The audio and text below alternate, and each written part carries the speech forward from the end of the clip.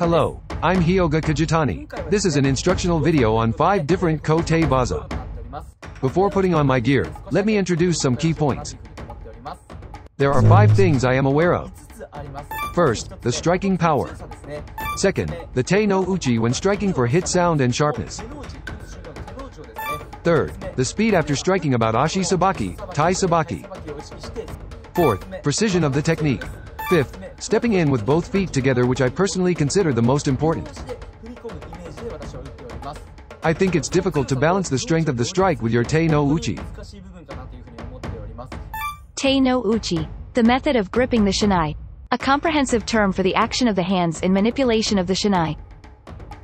If you try to hit the kote more strongly, your shinai will spend more time on the kote and you will not get the sharpness you need. But if you try to be sharp, the strike will be light. You need to use both striking power and te-no-uchi to make a good strike. I think we have to practice and experiment with those in mind. Speed after striking needs to be experimented. In terms of strengthening your legs, how to shift the center of gravity, and handle your body, you can watch them in the slow motion video, so take a look at how I do tai sabaki and ashi sabaki after striking. As a reference.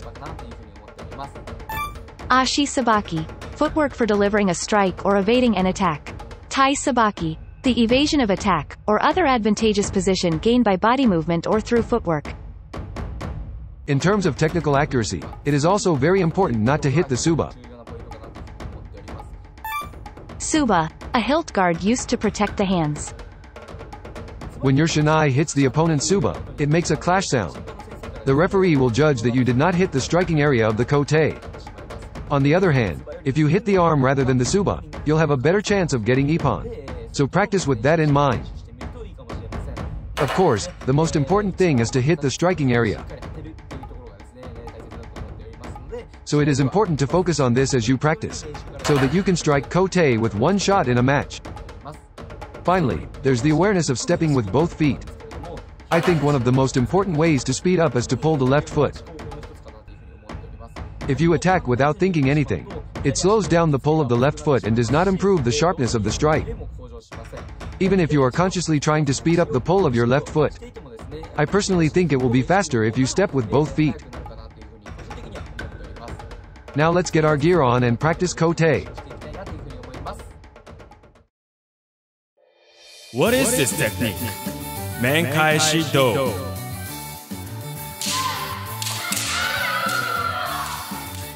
Receiving the opponent's strike with your shinai, then hit the opponent's do. Menkai Do. Kote from above.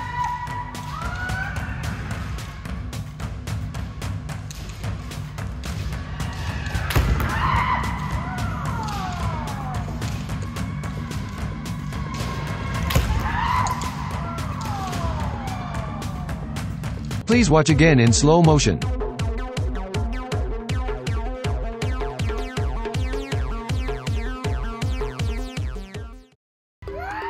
Kote from below.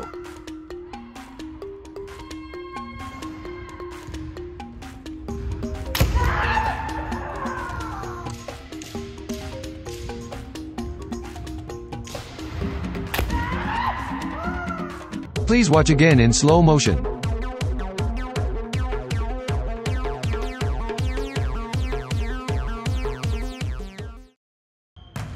Men Feint Kote first pattern.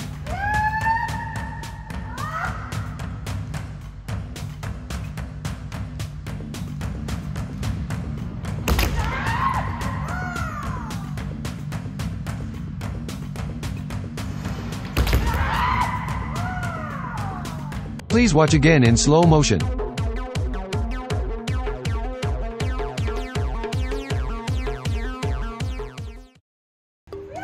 Men Feint Kote second pattern.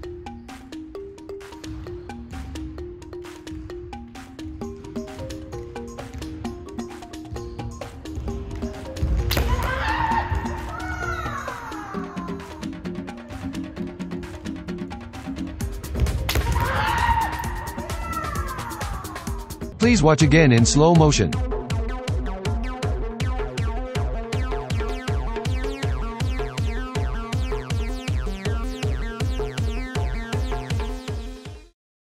Turn kote.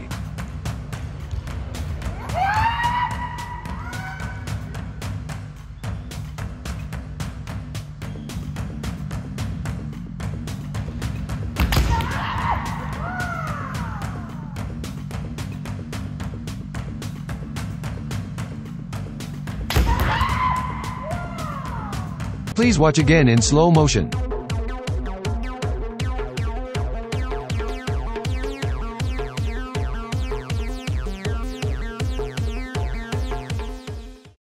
Suppress kote.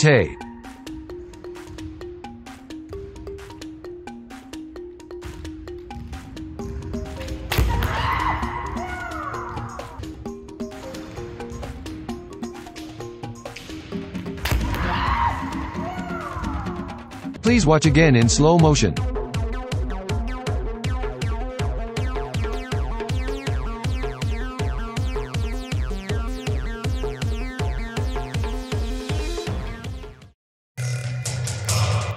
So, how was them? Kote from above. Kote from below. Two types of men feint kote. Turn kote. Suppress kote. They are more like training videos than tutorial ones. Compared to your own kote, some will feel it slower than I thought. And some will feel, wow, that was fast, and it will vary. I believe that what is important is the types of techniques that you can use rather than the speed. In which situations do you use men feint kote? Against what kind of players is turn kote effective? And so on. It will be important to think about it. And there are many other types of kote techniques. Suppress men feint kote. Feint men from below kote. Kote men feint kote. Kote kote. Deflect kote. There are many other more. I am planning to make another video about these techniques. Hope you're looking forward to it. So, thank you for watching until the end.